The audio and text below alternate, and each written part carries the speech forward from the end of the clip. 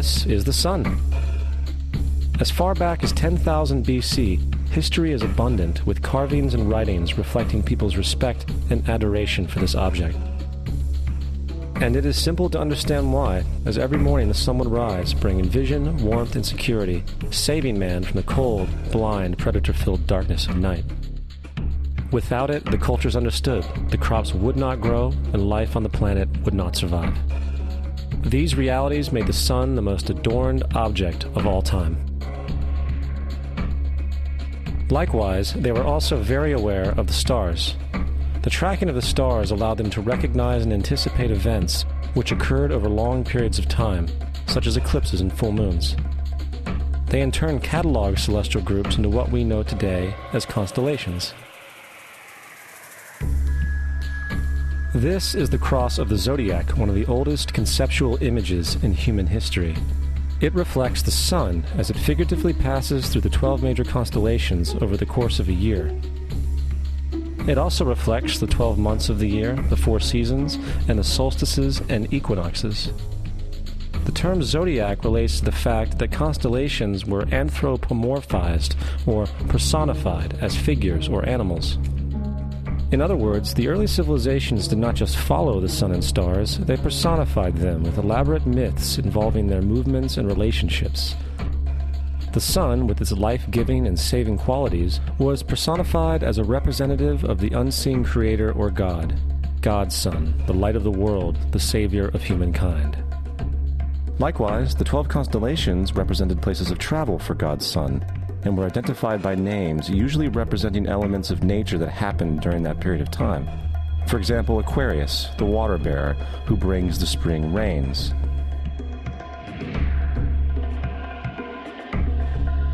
This is Horus. He is the sun god of Egypt of around 3000 BC. He is the sun anthropomorphized, and his life is a series of allegorical myths involving the sun's movement in the sky. From the ancient hieroglyphics in Egypt, we know much about this solar messiah. For instance, Horus, being the sun or the light, had an enemy known as Set, and Set was the personification of the darkness or night. And, metaphorically speaking, every morning Horus would win the battle against Set, while in the evening Set would conquer Horus and send him into the underworld. It is important to note that dark versus light, or good versus evil, is one of the most ubiquitous mythological dualities ever known, and is still expressed on many levels to this day. Broadly speaking, the story of Horus is as follows. Horus was born on December 25th of the Virgin Isis Mary. His birth was accompanied by a star in the east, which, in turn, 3 kings followed to locate and adorn the newborn Savior. At the age of 12, he was a prodigal child teacher, and at the age of 30, he was baptized by a figure known as Anup, and thus began his ministry. Horus had 12 disciples he traveled about with, performing miracles such as healing the sick and walking on water. Horus was known by many gestural names such as the Truth, the Light, God's Anointed Son, the Good Shepherd, the Lamb of God, and many others. After being betrayed by Typhon, Horus was crucified, buried for 3 days, and thus resurrected. These attributes of Horus, whether original or not, seem to permeate many cultures of the world, for many other gods are found to have the same general mythological structure. Attis of Phrygia, born of the Virgin Nana on December 25th, crucified, placed in a tomb, and after 3 days was resurrected. Krishna of India, born of the Virgin Devaki, with a star in the east signaling his coming. He performed miracles with his disciples, and, upon his death, was resurrected. Dionysus of Greece, born of a virgin on December 25th, was a traveling teacher who performed miracles such as turning water into wine. He was referred to as the King of Kings, God's only begotten Son, the Alpha and Omega, and many others. And, upon his death, he was resurrected. Mithra of Persia, born of a virgin on December 25th, he had 12 disciples and performed miracles, and upon his death was buried for 3 days and thus resurrected. He was also referred to as the Truth, the Light, and many others. Interestingly, the sacred day of worship of Mithra was Sunday. The fact of the matter is, there are numerous saviors from different periods from all over the world which subscribe to these general characteristics. The question remains, why these attributes? Why the virgin birth on December 25th? Why dead for 3 days in the inevitable resurrection? Why 12 disciples or followers? To find out, let's examine the most recent of the solar messiahs. Jesus Christ was born of the Virgin Mary on December 25th in Bethlehem. His birth was announced by a star in the east, which 3 kings or magi followed to locate and adorn the new Savior. He was a child teacher at 12, and at the age of 30 he was baptized by John the Baptist, and thus began his ministry. Jesus had 12 disciples, which he traveled about with, performing miracles such as healing the sick, walking on water, raising the dead. He was also known as the King of Kings, the Son of God, the Light of the World, the Alpha and Omega, the Lamb of God, and many, many others. After being betrayed by his disciple Judas and sold for 30 pieces of silver, he was crucified, placed in a tomb, and after 3 days was resurrected and ascended into heaven. First of all, the birth sequence is completely astrological. The star in the east is Sirius, the brightest star in the night sky, which, on December 24th, aligns with the 3 brightest stars in Orion's belt. These 3 bright stars in Orion's belt are called today what they were called in ancient times, the 3 kings. And the 3 kings and the brightest star, Sirius, all point to the place of the sunrise on December 25th. This is why the 3 kings follow the star in the east, in order to locate the sunrise, the birth of the sun.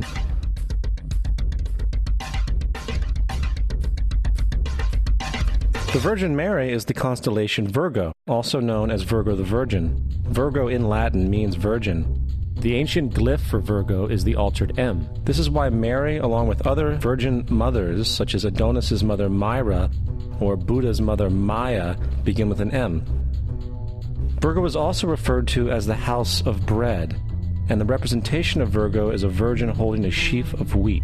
This house of bread and its symbol of wheat represents August and September, the time of harvest.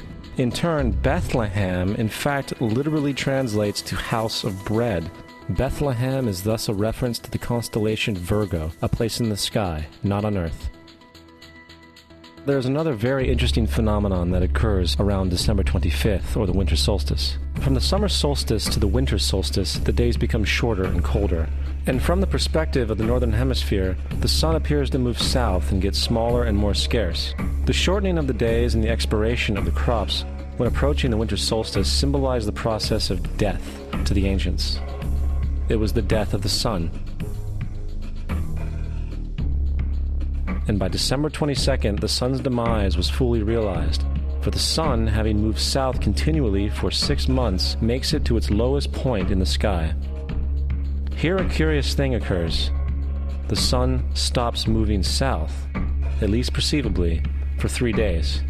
And during this 3-day pause, the sun resides in the vicinity of the Southern Cross, or Crux, constellation. And after this time, on December 25th, the sun moves 1 degree, this time north, foreshadowing longer days, warmth, and spring. And thus it was said, the sun died on the cross, was dead for 3 days, only to be resurrected or born again. This is why Jesus and numerous other sun gods share the crucifixion, 3-day death, and resurrection concept. It is the sun's transition period before it shifts its direction back into the northern hemisphere, bringing spring and thus salvation. However, they did not celebrate the resurrection of the sun until the spring equinox, or Easter. This is because at the spring equinox, the sun officially overpowers the evil darkness, as daytime thereafter becomes longer in duration than the night, and the revitalizing conditions of spring emerge. Now, probably the most obvious of all the astrological symbolism around Jesus regards the 12 disciples. They are simply the 12 constellations of the zodiac, which Jesus, being the sun, travels about with. In fact, the number 12 is replete throughout the Bible.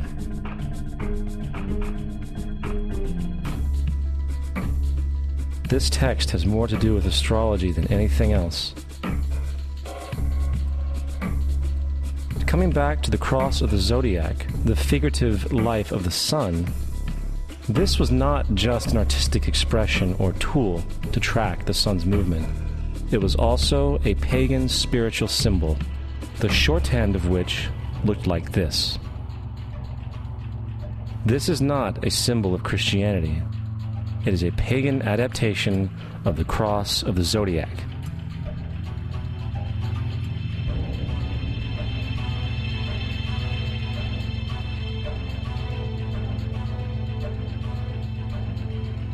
This is why Jesus in early occult art is always shown with his head on the cross, for Jesus is the Son of God, the light of the world, the risen Savior who will come again, as it does every morning, the glory of God who defends against the works of darkness as he is born again every morning and can be seen coming in the clouds up in heaven with his crown of thorns or sun rays.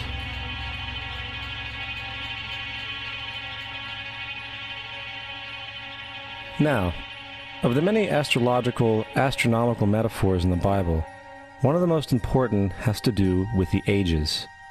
Throughout the scriptures, there are numerous references to the age. In order to understand this, we need to be familiar with a phenomenon known as the precession of the equinoxes. The ancient Egyptians, along with cultures long before them, recognized that approximately every 2150 years, the sunrise on the morning of the spring equinox would occur in a different sign of the zodiac. This has to do with a slow, angular wobble that the Earth maintains as it rotates on its axis. It is called a precession because the constellations go backwards rather than through the normal yearly cycle. The amount of time it takes for the precession to go through all 12 signs is roughly 25,765 years.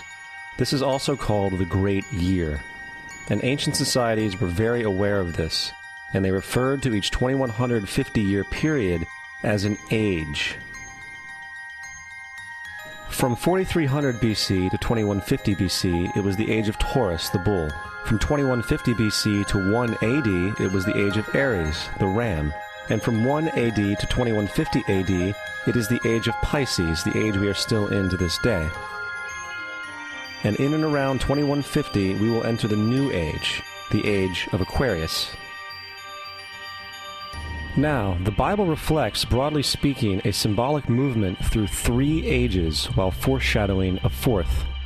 In the Old Testament, when Moses comes down Mount Sinai with the 10 Commandments, he is very upset to see his people worshiping a golden bull calf. In fact, he shattered the stone tablets and instructed his people to kill each other in order to purify themselves. Most biblical scholars will attribute this anger to the fact that the Israelites were worshiping a false idol or something to that effect. The reality is, the golden bull is Taurus the bull, and Moses represents the new age of Aries the ram. This is why Jews even today still blow the ram's horn. Moses represents the new age of Aries, and upon the new age, everyone must shed the old age. Other deities mark these transitions as well, such as Mithra, a pre-Christian god who kills the bull in the same symbology. Now Jesus is the figure who ushers in the age following Aries, the age of Pisces, or the 2 fish. Fish symbolism is very abundant in the New Testament. Jesus feeds 5,000 people with bread and 2 fish. When he begins his ministry walking along Galilee, he befriends 2 fishermen who follow him. And I think we have all seen the Jesus fish on the back of people's cars. Little do they know what it actually means. It is a pagan astrological symbolism for the sun's kingdom during the age of Pisces. Also, Jesus' assumed birth date is essentially the start of this age. At Luke 22:10, when Jesus is asked by his disciples where the next Passover will be after he is gone, Jesus replies, "Behold, when ye are entered into the city, there shall a man meet you, bearing a pitcher of water. Follow him into the house where he entereth in." This scripture is by far one of the most revealing of all the astrological references. The man bearing the pitcher of water is Aquarius, the water bearer, who is always pictured as a man pouring out a pitcher of water. He represents the age after Pisces, and when the sun, God's Son, leaves the age of Pisces, Jesus, it will go into the house of Aquarius, as Aquarius follows Pisces in the precession of the equinoxes. All Jesus is saying is that after the age of Pisces will come the age of Aquarius.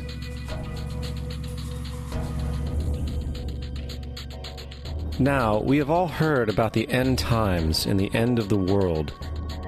The cartoonish depictions in the book of Revelation aside, the main source of this idea comes from Matthew 28:20, where Jesus says, "I will be with you even to the end of the world." However, in the King James Version, world is a mistranslation, among many mistranslations. The actual word being used is eon, which means age. I will be with you even to the end of the age, which is true, as Jesus' solar Piscean personification will end when the sun enters the age of Aquarius. The entire concept of end times and the end of the world is a misinterpreted astrological allegory. Let's tell that to the approximately 100 million people in America who believe the end of the world is coming. Furthermore, the character of Jesus being a literary and astrological hybrid is most explicitly a plagiarization of the Egyptian sun god Horus.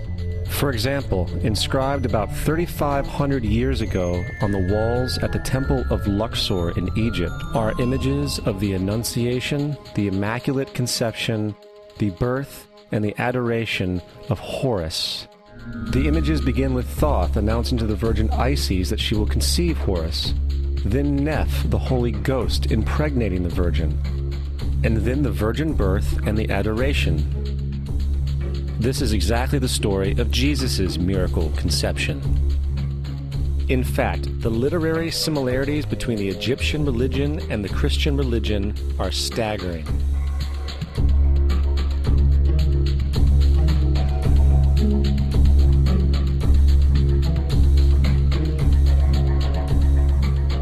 And the plagiarism is continuous.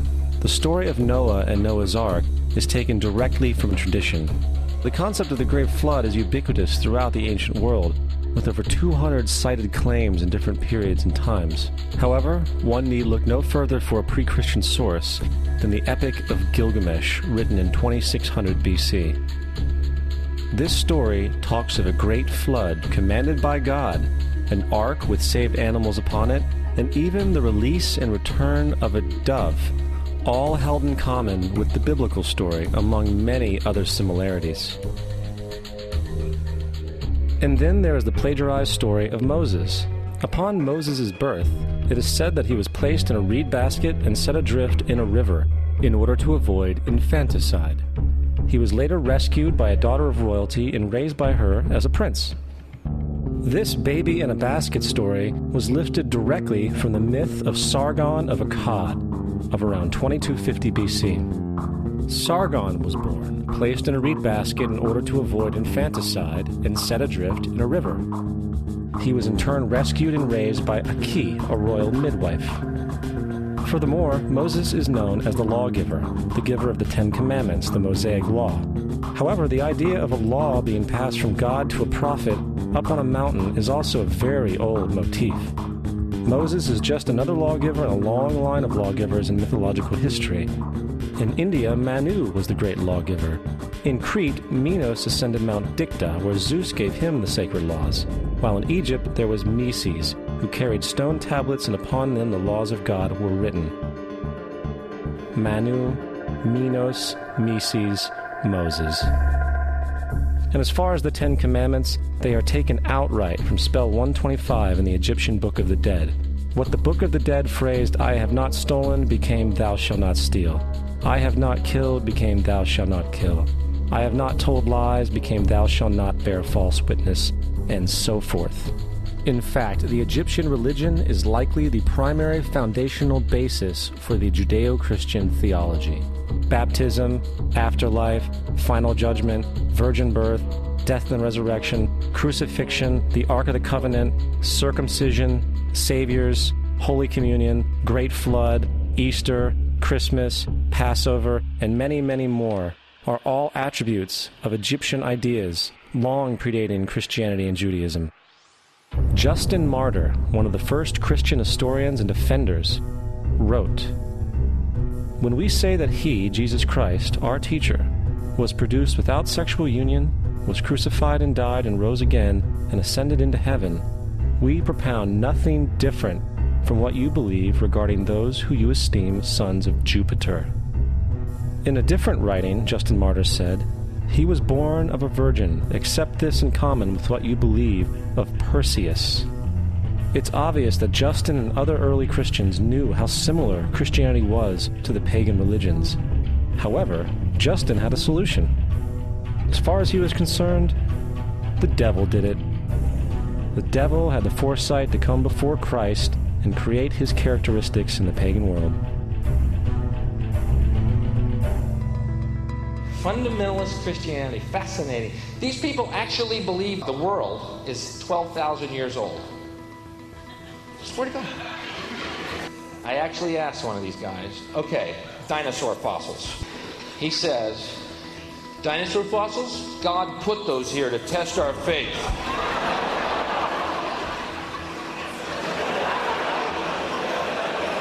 I think God put you here to test my faith, dude.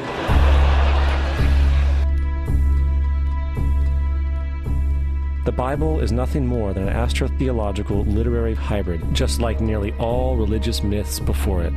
In fact, the aspect of transference of one character's attributes to a new character can be found within the book itself. In the Old Testament, there is the story of Joseph. Joseph was a prototype for Jesus. Joseph was born of a miracle birth. Jesus was born of a miracle birth. Joseph was of 12 brothers. Jesus had 12 disciples. Joseph was sold for 20 pieces of silver. Jesus was sold for 30 pieces of silver. Brother Judah suggests the sale of Joseph. Disciple Judas suggests the sale of Jesus. Joseph began his work at the age of 30.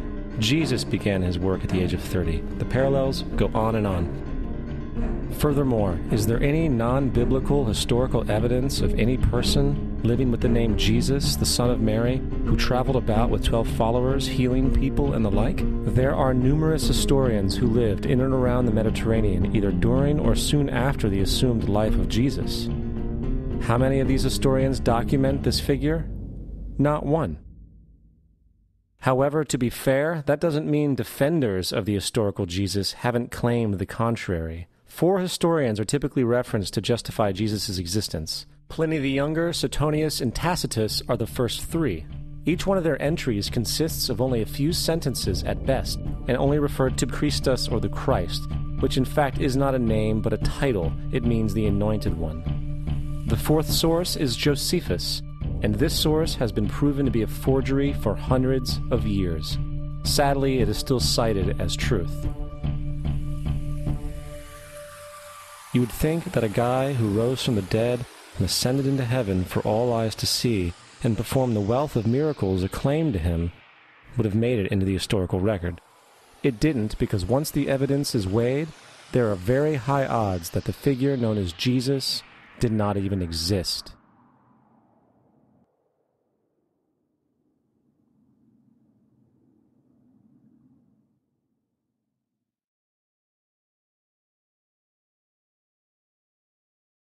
We don't want to be unkind, but we want to be factual. We don't want to cause hurt feelings, but we want to be academically correct in what we understand and know to be true.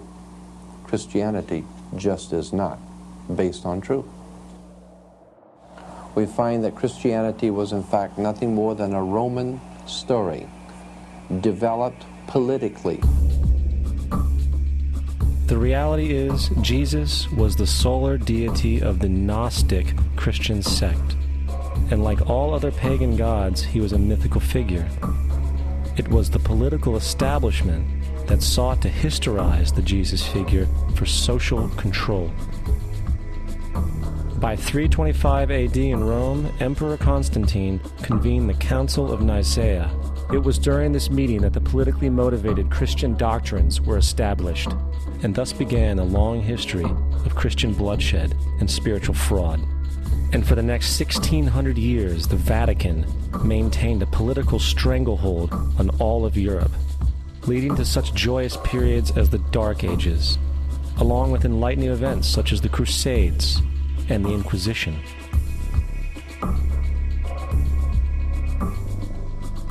Christianity, along with all other theistic belief systems, is the fraud of the age. It serves to detach the species from the natural world, and likewise each other. It supports blind submission to authority. It reduces human responsibility to the effect that God controls everything, and in turn awful crimes can be justified in the name of a divine pursuit. And most importantly, it empowers those who know the truth, but use the myth to manipulate and control societies. The religious myth is the most powerful device ever created and serves as the psychological soil upon which other myths can flourish.